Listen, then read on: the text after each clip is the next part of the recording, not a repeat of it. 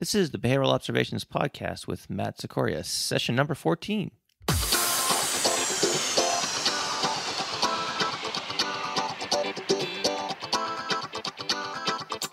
Welcome to the Behavioral Observations Podcast, stimulating talk for today's behavior analysts. Now here's your host, Matt Sikoria. Hey everybody, it's Matt Sikoria coming back at you with session 14 of the Behavioral Observations Podcast.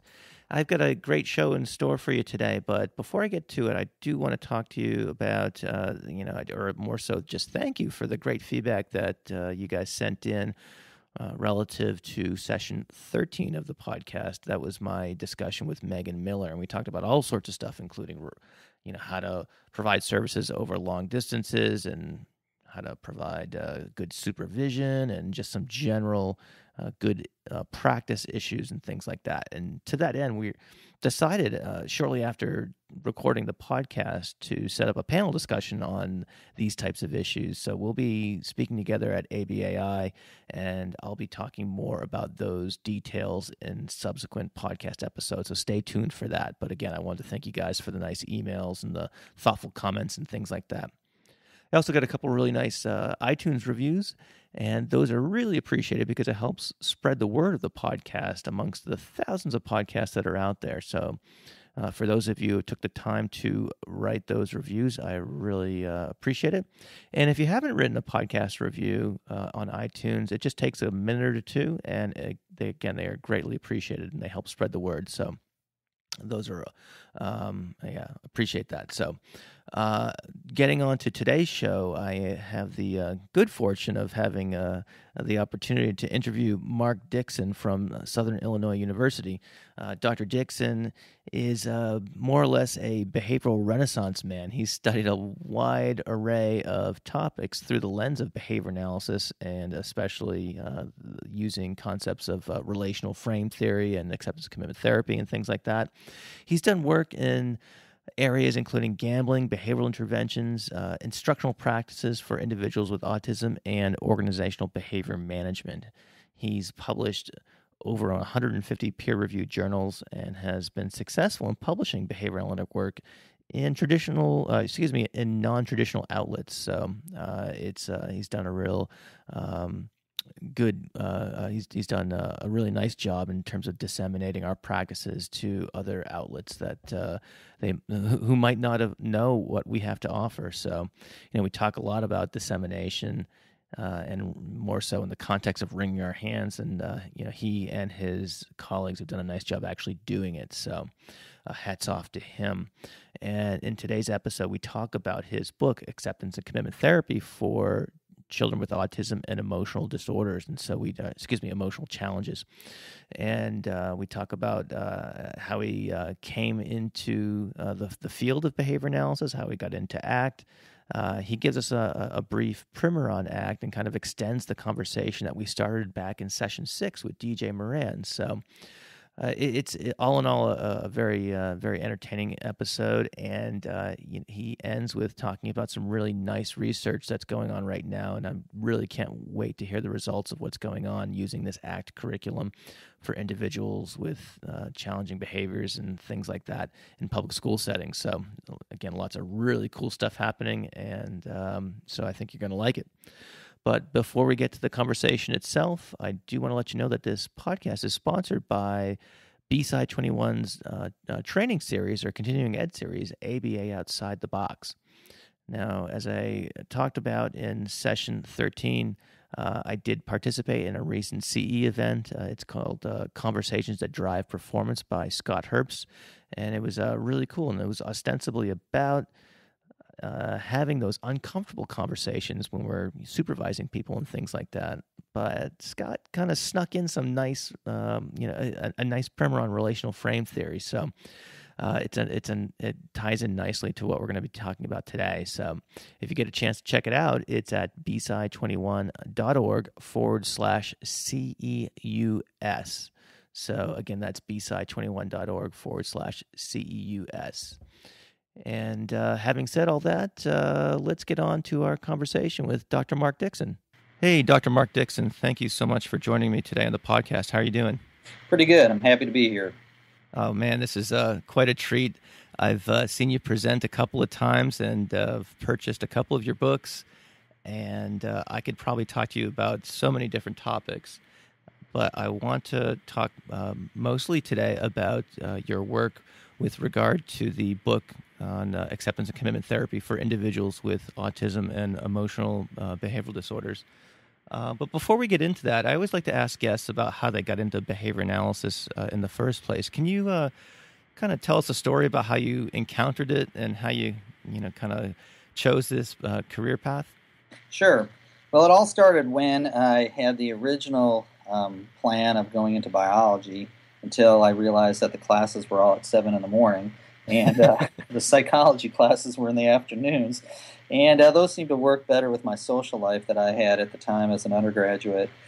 And I ended up taking a couple different psych classes at the same time, fulfilling some university requirements in the philosophy department.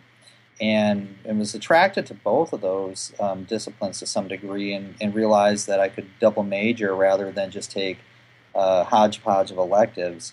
And the way the courses were sequenced ended up moving a little bit quicker through the philosophy undergrad than the psych classes, and really got into this determinism, utilitarianism, kind of ethical, tangents that were following out of my philosophy classes, and then was taking a learning class in the psych department, and I started to see some overlap between these two disciplines, where this kind of quest for understanding the mind or the person had a more of a scientific, rigorous foundation to it than just armchair speculation, and that was starting to be revealed to me in behavioral psychology.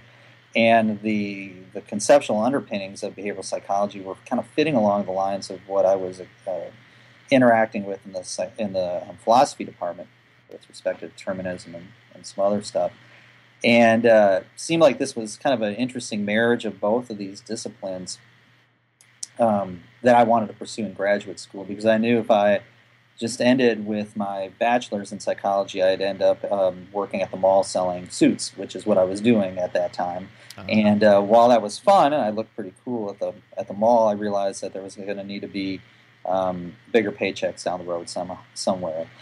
So asked my advisor at the time, big name behavior analyst Jay Moore at University of Wisconsin Milwaukee, what programs I might apply to, and he suggested I try out this new program that was out at the University of Nevada, where there was a heavy emphasis on philosophy within a behavior analysis program, and took the gamble that was a good fit, and applied and got in, and 20 some years later, here we are. I see. So was your undergraduate psych department heavily behavioral, or was it pretty eclectic? Did you have to navigate your way through cognitive and social psychology and things like that? Yeah, it was pretty eclectic, but while I think that would frustrate some people, honestly, I think it made me respect the entire discipline a little bit of psychology better. And I think as I kind of formed my career, the stuff that I do dances on the lines of, is it cognitive psychology, is it behavior analysis, and sometimes wearing a different hat depending on the audience that I'm speaking to. So that eclecticness of the department, I think, gave me a solid foundation that, oftentimes we're looking at the same material, asking the same questions, but just speaking about them in different terms. Yeah, I know that's a topic that you broached briefly during one of your presentations I saw last year at Mass ABA. I think you were talking about publishing in a different journal and having to change your language to kind of sneak in some behavioral concepts without them knowing about it. Essentially, it's a little kind of guerrilla science going on. Yeah, I mean, shockingly, the rest of the world isn't stupid. And sometimes we get this naive belief that we are the ones that know the answers to everything. And I mean, I think we do within our own vernacular, but we need to be respectful and I think aware of what other people are investigating, because many of them are pretty bright. Well, that's good advice, certainly. And I think might return to this topic, time permitting. But what I do want to get into before we get along too far into this discussion is, like I said at the outset, I want to talk about your acceptance and commitment work.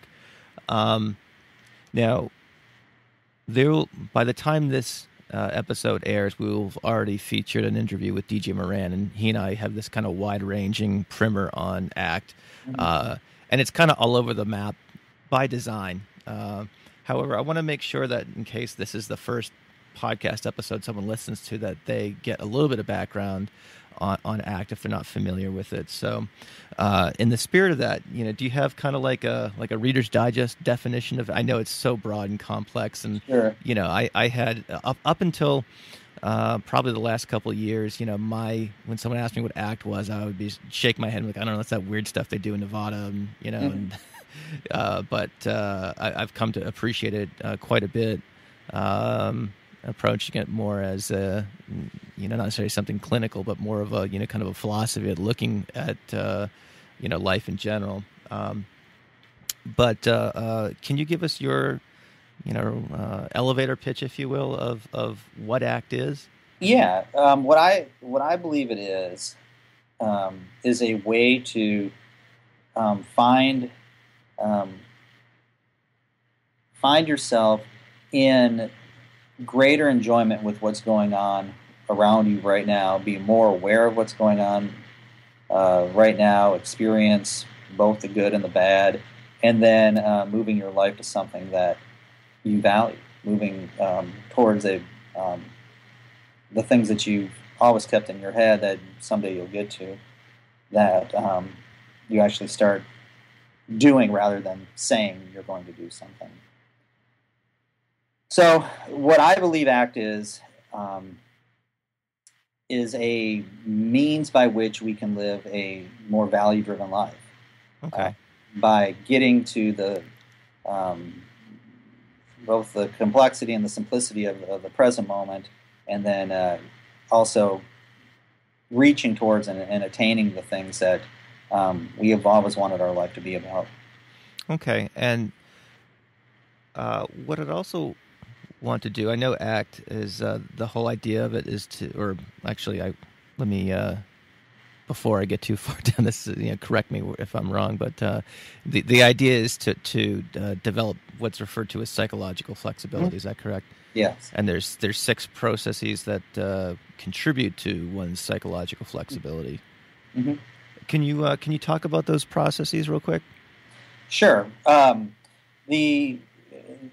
The first process, and again, these things are not linear; they're more contextual. And so, as I define one, it doesn't. I'm not assuming that it comes before latter ones in this sequence of 6.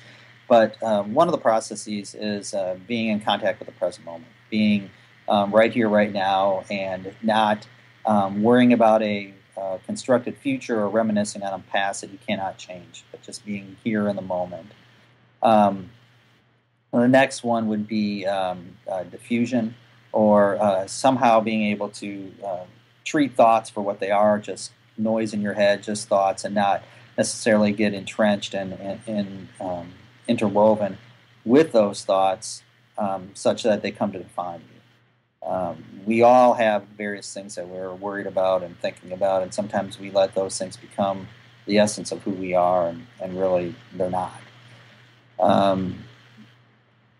Another one would be values, and those would be the things that we tend to want to try to attain in our life, whether it be better spirituality, closer to family members, a healthier lifestyle, these kind of long-term delayed consequences or life directions. Another process would be committed action. It's fine to have those values, but if you're just able to talk about them and not actually move towards them, they're empty. And I think that's what oftentimes happens with many of us, whereby we know what we want to do, we know what we're supposed to do, However, we delay that stuff till tomorrow, and that tomorrow never comes.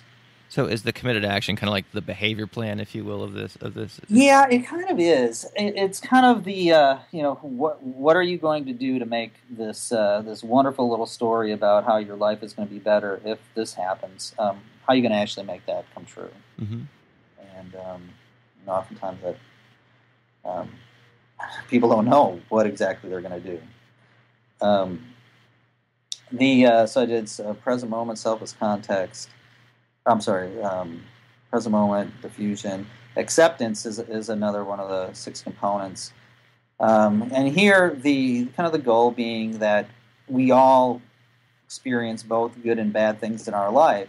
And it's probably kind of not going to happen that we're going to be able to navigate through life without any distressing thoughts, distressing experiences, and emotions. And as a result, maybe it would be better, rather than fighting all of this, to simply give it the time that it deserves, to accept that it does happen, that it is a natural part of life, and just keep moving forward.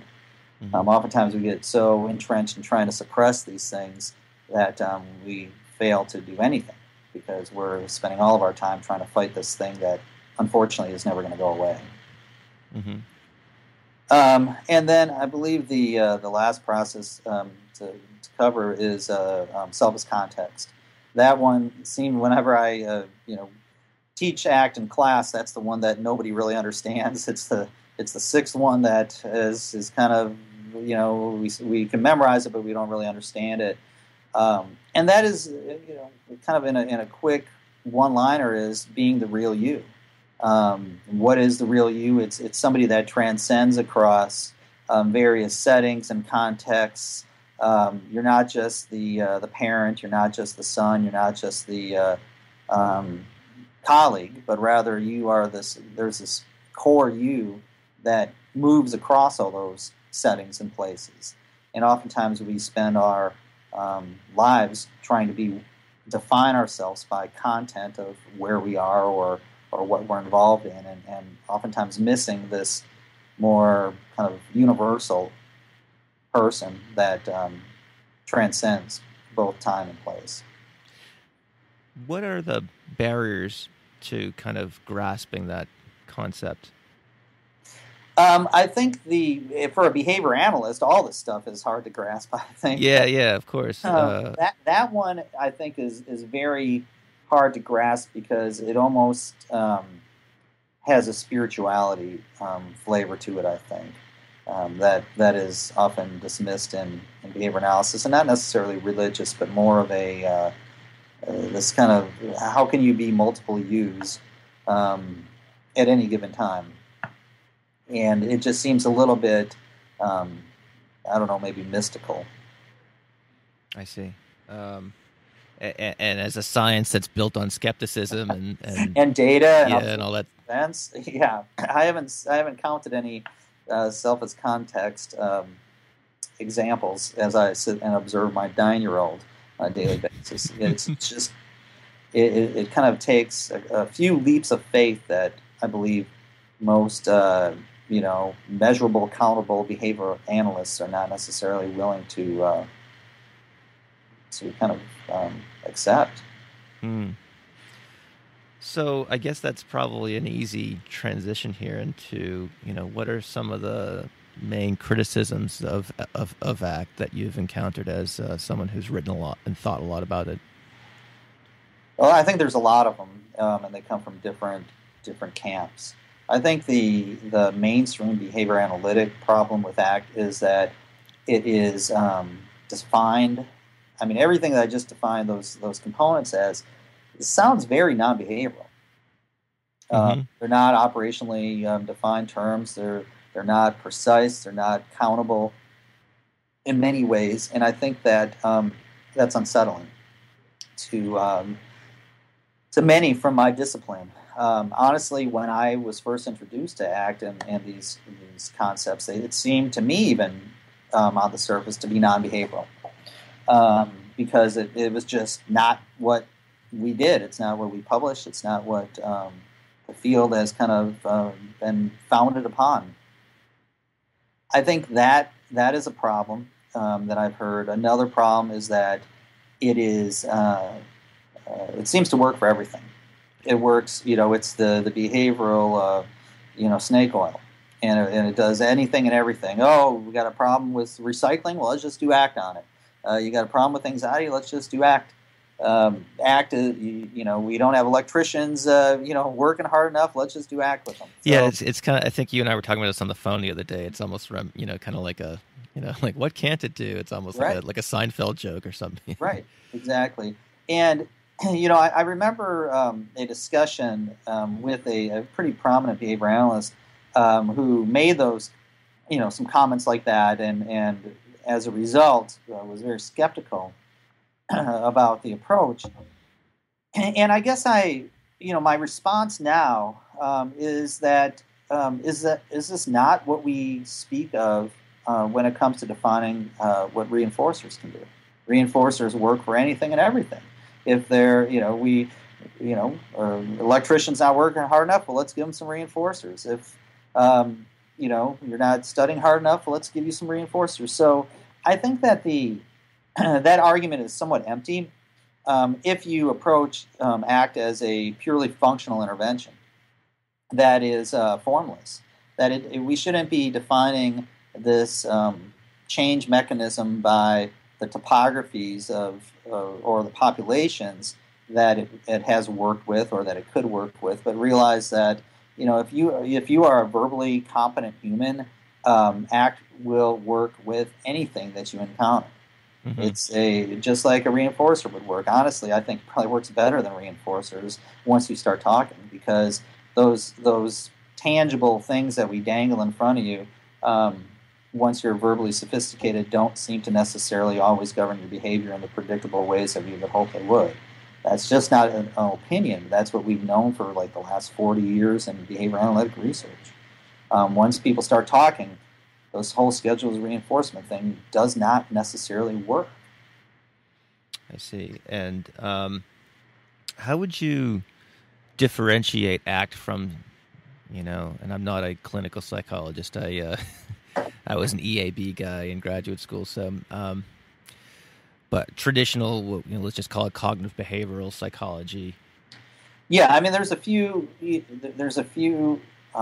ways I think that are critical in which it differs. One being that in traditional cognitive behavioral approach, the emphasis is on symptom elimination mm-hmm. or symptom reduction, as well as thought suppression. And with ACT, it's somewhat the opposite. It's not thought suppression; it's rather thought acceptance. To realize that you're not going to be able to fight and suppress those thoughts, and instead of symptom elimination, this would be more symptom workability, meaning that you will have these symptoms, you are going to have these issues. So how are we going to teach you to work around them? I see. Yeah, that thought suppression of I haven't read the primary sources just to be transparent, but in some ACT materials I've read that the thought suppression itself is actually counterproductive. Mm-hmm. It makes the thought more prevalent. Yeah, I mean, if I say to you, don't think about a pink buffalo right now, what are you thinking about? Exactly. I really don't want you to think about it. And it's there. And I think that when it's things like don't think about, your past history of failures, and don't think about being anxious, and don't worry, everybody loves you. Don't worry, you're going to live a happy life. Those are the things that we then get entrenched in and can't shut down.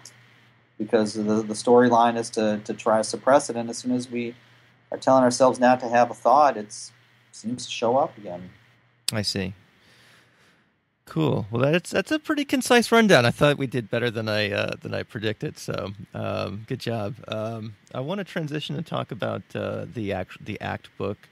I've got a copy of it, and I've recommended others purchase it on many occasions. And I know you've got a couple of ACT books out there, and just to reiterate, it's the ACT for children with autism and emotional behavioral disorders. And what I was curious about, can you tell me the story of how you thought about its application to this population? And was there a specific case or a specific circumstance that, you know what, I've got to put this curriculum together or something like that? Yeah, actually, there were a number of factors that kind of came together at a unique time for me, which resulted in this book showing up. One of them was that I was getting more heavily entrenched in doing language-based interventions for kids with autism, and using traditional behavior analytic approaches, trying to teach them, to request things and ask for stuff or label things and basic conversation skills, and realize that the material that was available to these kids was pretty basic, and there was this whole subpopulation of kids with autism in these schools that were not that had far exceeded the behavior analytic materials that seemed to be available for them, and were still failing miserably in school. When you have a kid that can sit in a regular ed classroom, score standardized scores at higher than the neurotypical mean, and still freak out for days when he thinks that there's going to be a fire drill, or when they got rid of chicken nuggets on the menu, it seemed that there were these weird things that were happening for these kids that I was getting asked to put some input into in terms of intervention, and the behavioral stuff wasn't working. I mean, having this kid self-monitor his thoughts, or giving him tokens for not freaking out at the fire drill, it just seemed so below the level that these kids were struggling with. It was this constructed world in their head that they were struggling with. They were struggling with language and the traps that language often gets us into, and some sort of contingency management plan was the opposite of what was going to work, because those things had been done repeatedly with these kids, and they'll work for a few weeks and then the kids get bored of the reinforcers. So rather than trying to just do another one of those, what I would believe is somewhat empty interventions, I thought that maybe these kids could benefit from an approach that looked at how to restructure their language and the rules that they were governing their behavior by, and that ACT was probably an appropriate place to start. What then happened was, again, I was being called in on a kid here and a kid there, and we put a few things in place.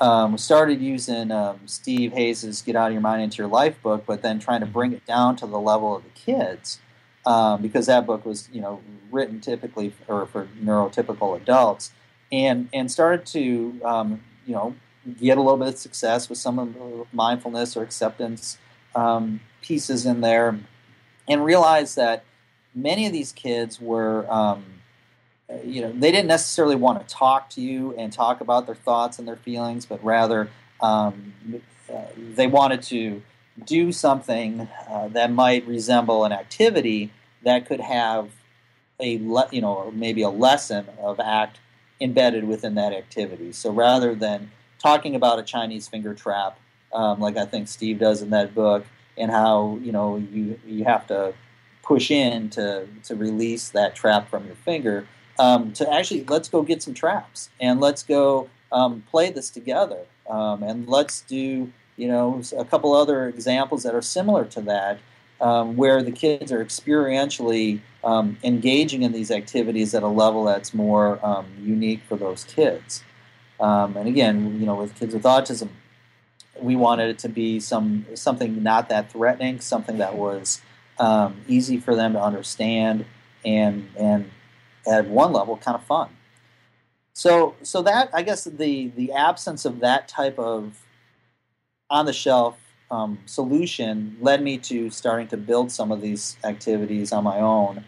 And then what happened was that a school district approached me and said, we have a number of kids that are very high-functioning, academically successful, that have considerable behavior problems. Many of them have comorbid autism with emotional or behavior disorder.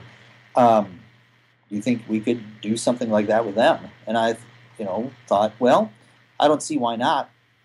Again, if you do believe ACT fixes everything, then maybe it could fix this as well, if it was delivered in the appropriate format. So over the course of the next few years, I started working on designing a curriculum that could be introduced to kids from K through 12 that had some diagnosis of autism and or emotional disabilities, that we could try to bring this very highly sophisticated therapeutic approach down to the level of a daily social and emotional exercise for these kids. And what's been the reception from the students that you've worked with? Do they look at some of these how readily do they participate in some of these activities and lessons and things like that? Do you have to kind of cajole them at first, or Yeah, I think it depends. We'll do. I've had experience working with this population using the curriculum in one-on-one settings, just me and the child, or large group settings where it's the whole class, or maybe even 5 classes together where you might have 60, 70 people in the room together trying to do these activities. And I would have to say that it depends. It depends on the kid. You might have a child that is more than excited to get involved with these things, and there's 9 of those kids in the room, and we got one kid that's writing curse words on the pages, right, telling us to go to hell. And well, that's the kid I'm thinking about. I've got a number. I've had experience with a number of those guys. What is cool with those kids, however, is that you start to see that showing up for them, because I think that this ACT thing actually starts chipping away a little bit at that world that they don't want to interact with. Mm-hmm. We're saying, hey, we're not going to tell you to forget about all these bad things that mom and dad did to you, or we're not going to forget about these thoughts that you're lonely and that people think you're weird. We're going to tell you to embrace these things. And, they're coming from a culture and a life of trying to shut all that down. And we're saying, no, it's all right. We got other things to worry about. You keep those thoughts, you keep them going, but we've got these other cool things that we want to try to get you towards. So the reaction has been, I'd say, overwhelmingly positive from the kids, and the outcomes, I believe, support this. But we will have a few kids here and there that are going to, push back hard against this. Especially, think of an adolescent boy. They're not going to want to, tell us all about their feelings and their worries and the thoughts in their mind. And I think the way that we have been able to get those barriers broken down has been to be a active participant ourselves in that experiential activity. What I mean is that when we talk about, we talk to them about, what are some of the, the worries that you're carrying around in your mind today, that we actually tell them the worries that are going on in our head today as well. Mm-hmm. So, because I think probably, honestly, the most important thing I feel for these kids is that they realize that we all have this stuff going on in our minds, and it's not just them because they have a disability. I remember vividly a teenager that I was working with, a few years back, and talking with him and asking him about, why can't you just, get your work done at school, and why are you always, getting in these fights with the staff? And he's like, well, I just feel lonely. I just feel like I'm weird. I feel like that everybody's looking at me. And I said to him, well, you know what? Sometimes that I feel that way too. And it was like he had this aha moment, or just this confusion moment, where he said, well, you don't have autism. And I said, well, yeah, but that doesn't make you have those thoughts. Being human does. Mm-hmm. And he was like, I think he just thought that was part of his disability, and that's what made him weird. And nobody had ever told him, hey, it's okay to be this way, because we all are to some degree. So based on what you said there, Mark, so I'm picturing in my mind a group of kiddos, and you've got the one kid with his arms crossed and has probably scrawled something, that's not, fit for public consumption on the paper. Sure. And he's saying, this is Dr. Dixon, this is stupid. Sure. That sort of thing. Do those kids eventually, for lack of a better term, get with the program once you are able to kind of dig into this in the way you've described? Yeah, I mean, they do. I think what ends up happening is the way that we will run it in the places that I'm kind of working with to some degree. I mean, we run these sessions every day with these kids, and they're going to be in that experience in whatever way they want. If they're in the background saying "screw you, I hate you," we just say, "Okay, that's an interesting take on today's lesson. Let's go on to the next child." And so there's really not this kind of enforcement as much as, we're practicing what we're preaching. We're going to accept that kid has some thoughts about this that are a little bit, adversarial, and we've got other things to do. I mean, we live the model. We've got 10 kids in the classroom that we're trying to get, to a better place, and that's the thing that we value. And we're going to accept and diffuse from the one kid that's getting out of hand in the background. The truth is that those kids come around because their peers are there already, and they, at some point, you move from being the cool kid that's making wisecracks to being the foolish kid that's making wisecracks. And we've seen that time and time again. Now, again, there will be the one kid that, the one or two kids every now and then that just keep shutting down. And usually you can look at what's going on with them more contextually and see why that's happening, whether it be, some family issues, comorbid mental health problems, drug usage. There's a lot of these, things that are going to interact with what we're trying to do. But it is truly the anomaly that doesn't get on board with this. I mean, honestly, there's a number of classrooms I could tell you about where you've got kids on it with ankle bracelets that are, very high functioning, that are on probation or on some sort of house arrest.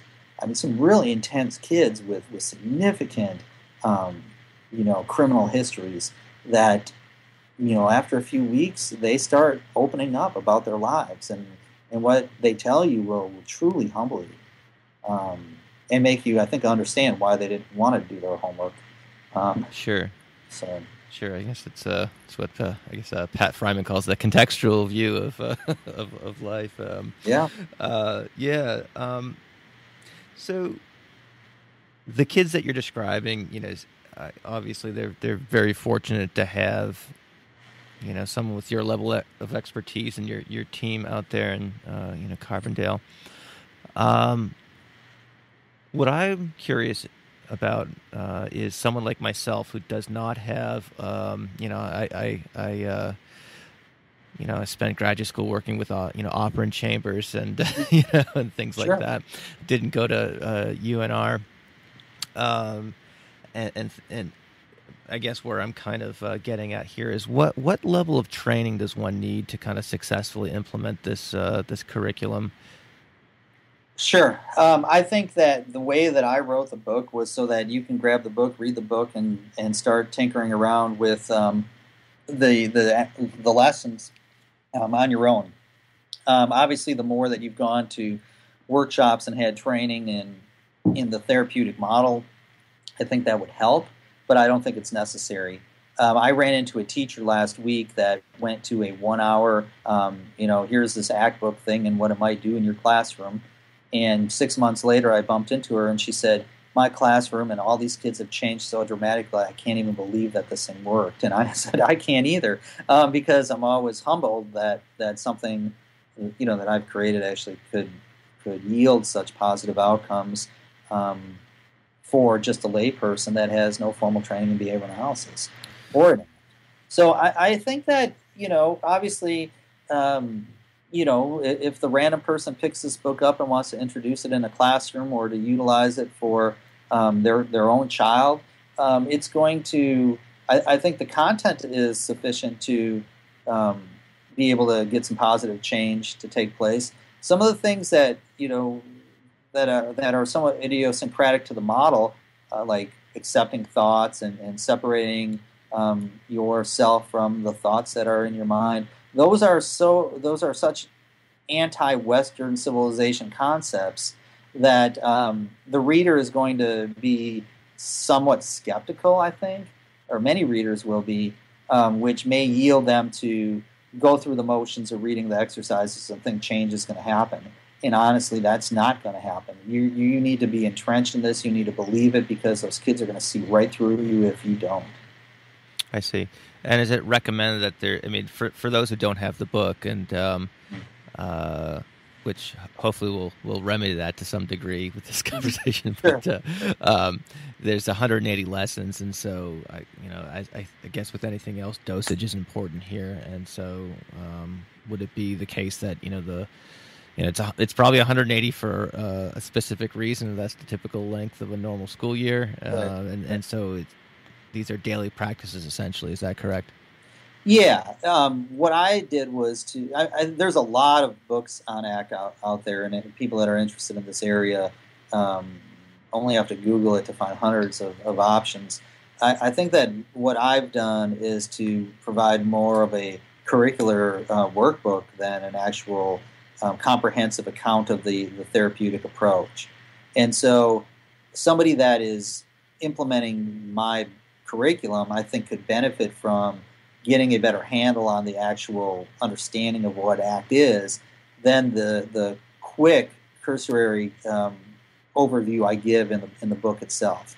Really, what I wanted to do was to say, okay, ACT works. Here's the 6 core processes, and let's get right into how do you implement this with these kids. Mm-hmm. So you could survive without the additional understanding of what ACT is about. However, I think that you'll be a better implementer if you kind of got a more comprehensive understanding of what challenges ACT was trying to bump these kids into. I see. Is there an ACT primer that you'd recommend? And if you want to answer this at a different point, I don't want to put you on the spot, but if you want to, we can come back to this as well. Yeah, I mean, I think it depends on who the person is, mm-hmm. and what their previous experience is. Honestly, I think the easiest one to understand is the Get Out of Your Mind into Your Life book. Okay. And that, because I honestly feel like you have to have asked yourself these questions and struggled with this approach to some degree yourself before trying to sell it to the kids. Okay. And so that's whenever I am brought in for a training on how to implement that book. The first few hours of that training is really about getting the staff through the core processes and make them experience those processes in their own life in the brief ways that we can in that short amount of time. And then once they say, man, this is kind of freaking me out about my own life, then I think we can hook them on being good implementers for the kids. Because if the staff don't buy this thing, kids ain't going to buy it either. Right. I get it. One thing that we talked about the other day on the telephone when we set up this interview is if I'm not mistaken, you've got a school that's going to be using ACT as its kind of universal behavioral intervention. Can you talk a little bit about what's going on with that? That seems pretty fascinating, especially in the context of the world of PBIS and which I don't which is probably right now the if a superintendent or a principal was looking at a universal behavioral intervention, sure, that would be probably what pops up most readily, sure, amongst other things. But that's what's out there, and that's probably more reflective or more readily digested by us as behavior analysts. Yes. So can you talk about how you're using ACT in this context? Sure. a little back history on this comes from the successes that we've had at a smaller kind of standalone school for kids with autism and or emotional behavior disorders, whereby 10, 15 different school districts would provide those students to our standalone building because they were too difficult to manage within the district. They were too disruptive. They were in one way or another. They may have, engaged in some criminal activity or some significant disruption that the school district felt that they needed to go to a more restrictive placement. Mm-hmm. For the last 4 years, that building has shown meaningful and sustained changes in the lives of those kids in many ways. One of them that had districts start paying attention was that we were able to reintroduce them back into their home district successfully. Those home districts then wanted some additional support with managing the emotional and behavior challenges that these kids had. So, we provide them a little bit of training on how to introduce the ACT model. And as soon as that starts happening, then, one district in particular said, well, maybe we should have a room like this here at our school for kids that are at risk to being sent away to a more restrictive placement. And then that room became a critical resource for the building, and they, after some struggling with success using PBIS, they decided, let's introduce ACT as the school-wide behavior management system for the entire building of 1,000 kids. So starting this fall, that will be launched in a district in the East St. Louis area. Wow, that's exciting. Is this something that you guys will be reporting once you get some? Are you is this part of an applied science endeavor, or is this just practice? In other words, are the rest of us going to hear about how this all pans out? Yeah, I just need to stop sleeping and I can get all these data out. But seriously, the some of the outcomes from the original ACT school will be, we need to submit them for publication. There's a number of thesis projects that came from it, and this other work and then this very large scale initiative, I'll be discussing at in a talk at ACBS this summer. Okay, very cool. And so, with regard to applying the ACT model to the whole school, is there good? And I'm just trying to think very, very pragmatically and functionally here. Are they going to do almost like an advisory where these exercises are covered on a daily basis? Is that how that's going to go down? That's already in place in many districts that have had some encounters with the book, where a elective course is now being offered in the district called ACT, and kids get credit for it. Really? Yeah. And that is a awesome thing, I think, to have happen. Not only because they're using my book, but honestly because well, that's awesome too. Nothing wrong with that. The more important thing is that I think the non-behavioral, non-clinical, non-research populations are starting to see some value that ACT can have, and are realizing that any kid, regardless of disability or not, could benefit from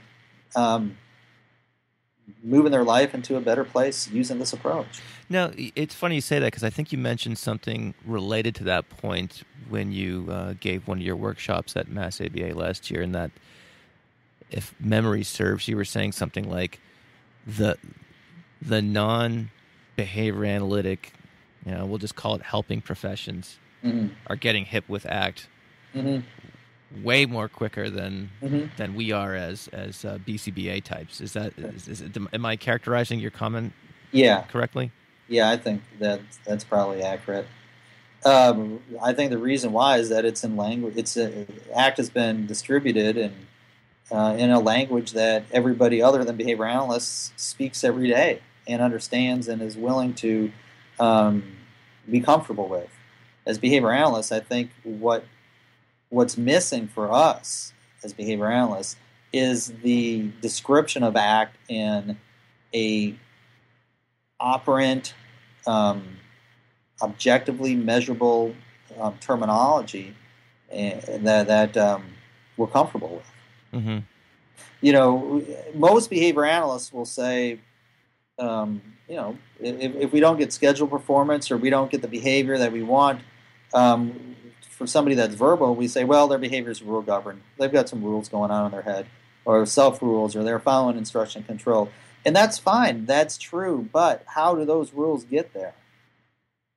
And how do they make sense of the world through some interaction with the environment and get those rules to govern their behavior by? I think the answer is in RFT and ACT, but I don't feel that it's been articulated in a way that master's level BCBA is ready to understand. I see. And is that just a product of kind of where we are as a field right now, and the you know, I think as a profession, you know, we could probably make the task list, you know. I guess there's probably some level of restraint that we'd need to apply, otherwise it would get completely unwieldy. And probably a lot of students listening to. I have a lot of students who listen to the show, and they're probably thinking it's unwieldy enough as it is. Yeah. And then you add something like RFT, which is very challenging for, you know. I just speaking for myself, it's challenging to grasp those concepts. It's one of those things when someone talks about RFT in a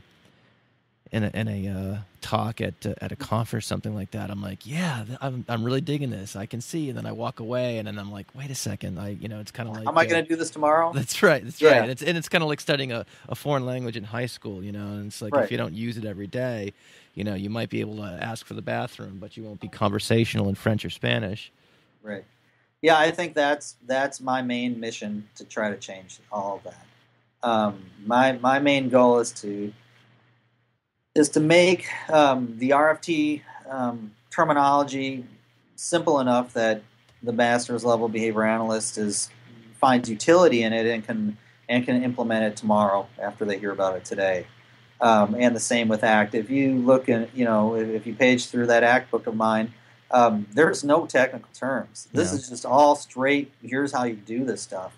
And I think that, you know, as a pragmatic science, and getting back to utilitarianism of my early days in philosophy classes, at one level, if it doesn't have utility, it's useless. And all the conceptual underpinnings of it and all of the philosophical comprehensiveness of the approach doesn't matter if I can't get a clinician out there that working in the front line with these kids to carry this thing out. So instead of trying to I guess appease the intellectual masses in behavior analysis, I'm going from the opposite direction. I'm going to get those BCBAs to see this thing as so useful that they can't ignore it. And then if they want to find out more about the theory behind it, more about the empirical research behind it, there's other outlets. But if I can't get them to see the utility in a day, they're not going to buy it. I see. Yeah, I mean, I guess the proof is in the pudding, and if something's working for them, right, you know, they're going to respond to that. And that, again, just kind of getting back to what you said about the other professions embracing ACT at a probably a faster clip. You know, again, there's a marketing lesson here somewhere too. You know. Oh yeah, those other professions don't care about the data. they see, many of them don't. You know, I mean, you know, I am a behavior analyst still. I know the difference, and you know, we're entrenched in data. They want to see. You know, a lot of these other professions are like, wow, that sounds interesting. I'm going to try this tomorrow, and they go out and do it. Mm-hmm. We, on the other hand, sit back and say, I need, 19 peer-reviewed studies, and I need to make sure that you've got your terms right and you haven't, defaced the legacy of Skinner and other people before moving forward. And honestly, you got to do what works first, and then worry about how it fits into the system second. And guess what? If it doesn't fit into the system, maybe we need to figure out a way to redefine the system. Yeah, and that's probably another reason why you mentioned ACBS, and for those who may not be familiar with, that's the Association for Contextual Behavioral Science, which is that's essentially the flagship professional organization for ACT, all things ACT, correct? Yeah, and relational frame theory. Oh yes. That's the membership for that is growing at leaps and bounds from what I understand. So, yes, and it's probably because of that. What couple other questions? I know we've kind of gone all over the place here, but and I know we've been on the phone here, on Skype here for a little while, but I don't want to keep you too long. But I've got a couple last questions, and these may or may not be ACT related. I don't know, but I just want to get into a couple of quick questions about just general practice issues, advice for BCBAs. I know I spoke to an SIU graduate this morning who's out there doing great work, and so I know you guys are involved a lot in, preparing practitioners for the field and so forth. So I guess one of the things I'm thinking about is, what are, in the spirit of paying attention to things, both within but also outside of behavior analysis, are there other people out there whose work you're really into and you'd recommend that we as practitioners kind of pay attention to or take a look at? Other people outside of behavior analysis? Well, in or out, we can. Well, I think rather than name names, where I think we need to be paying more attention is in interventions with people with more developed language abilities than we typically have. And so I think we've got this differential reinforcement thing down pretty well. I think we've got preference assessments down pretty well. I think that where we need to start paying attention to and reading and challenging authors to write about is, what do we do once people start talking? What do we do when we have a language sophisticated person that exhibits minimal rates of significant problem behaviors, whether it be threatening to burn down the school once every 6 months? You can't do the traditional frequency counts of that behavior. Right. And so what I've seen us do is to dismiss those cases as the problem for somebody else to deal with. And to me, that's disappointing, because our science was supposed to account for all human behavior, not just high-rate human behavior. And as a result, I often feel that we sell ourselves short. We need to be exploring more language-based interventions, and I believe that relational frame theory and its clinical application of ACT hold great utility for us. So in terms of where listeners can go to get more information on that topic area, would the Journal of Contextual Behavioral Science be one place for that? That would be one place for it. I think that on the ACBS website, members have the ability to access every published paper on ACT and RFT in a downloadable database. Journals are, even the mainstream behavior analytic journals, are starting to be more open to these approaches. I'm the editor of Behavior Analysis and Practice. I was just going to ask how you're edited, because how does that play into this? Well, I try to keep my own personal agenda out of that and separate the roles. But I do have one of the new associate editors is Yvonne Barnes-Holmes, and she's working on a special issue, a special section on ACT and RFT. There's a paper that was just published in the last issue on using ACT for adults with developmental disabilities, which is a population that many behavior analysts work with, which could stand to benefit from incorporating maybe some of these strategies in behavior plan writing. And the journal, Psychological Record, has been around since the 30s, and they've always been open to and publish heavily on ACT and RFT in that journal. So those would be some resources, and again, I think that maybe some behavior analysts, BCBAs, might think that ACT is strictly like one-on-one talk therapy, and I'm not suggesting that they do that. That's really beyond their scope of practice.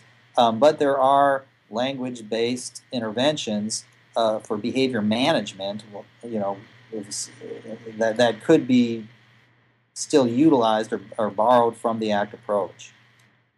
Well, I can definitely see some of those processes being very applicable to, and not terribly outside the mainstream of some of the behavior plans especially for kiddos who, as you say, are very language able.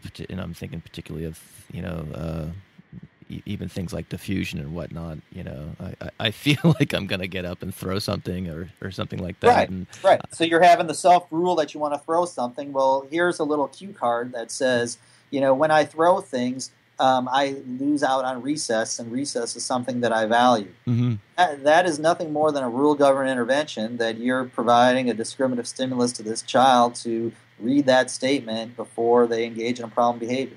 Now, It's not always that easy, but it is. There's nothing non-behavioral there. Yep. It's a description of the contingencies, the delayed and probabilistic contingencies that come from engaging in problematic behavior. But again, those linkages are sometimes, I think, hard for us to see as behavior analysts. How those all link back together to observable, measurable behavior. Agreed. Okay, last question. Do you have any parting advice for a student of behavior analysis, or a someone who maybe have just passed the exam, they're out looking for a job, or they're in their first job, and what anything, I think we could probably apply all of what we've talked about, Sure. as that. So, but if you have any final thoughts, that'd be great. Yeah, a couple, I guess. One is that science is evolving. It's an evolving process, and what you learn in graduate school is not the end of everything. And getting CUs and sitting in the back of the room and checking your text messages is far from continuing your education. And so what I'd encourage them to do is to continue to read and continue to push the science and the applications of behavior analysis to places that it's not right now. There's no reason why whatever your job is needs to be the job that you're in, and there's no reason that because nobody's published in this area that you should think it doesn't make sense that behavior analysis could work with that type of situation. This is supposed to be a science of human behavior. That means all behavior. Don't embrace the typecasting that has made the field what it is, because I think that if you push it further, we're going to be able to do even bigger things out there with the world. Great. Wow. Well said, Mark. And I want to thank you for your time today. And I really also want to get you back to talk more about your Peak Autism curriculum. I just got the direct training module, and I'm reading it and sharing it with a lot of folks I work with. And so I'd love to bring it back on to pick your brain about not only that book itself, but all the modules. Sounds great. Happy to do it. Awesome. Thanks so much. Thank you. Hey, everyone. I hope you enjoyed that conversation as much as I enjoyed having it. And like I mentioned, I'd love to have Mark Dixon back on again to talk about peak or gambling or any of the other interesting research strands that he's very knowledgeable about. So, so if you enjoy the show, like I said at the beginning, it would be terrific if you could leave a rating in iTunes. But other than that, we will catch you in the next session of the Behavioral Observations Podcast. Thanks for listening. Thank you for listening to the Behavioral Observations Podcast with Matt Sikoria. You can find Matt's notes on this episode at www.behavioralobservations.com. We also invite you to stay connected with us on Facebook at facebook.com/behavioral observations and on Twitter at Behavior Podcast.